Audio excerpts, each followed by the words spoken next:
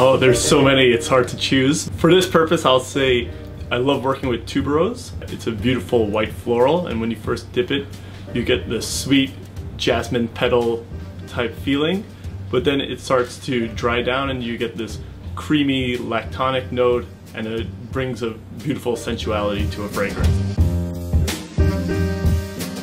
Well, each fragrance is kind of unique, but often you're playing with elements even just in small amounts or sometimes in large amounts, but you'll have sometimes a little bit of citrus that's seen across a lot of fragrances to give that little bit of a freshness and some sparkle to the top. And then also musk, which is used in certain ways to give a little bit of a sensual twist to a fragrance.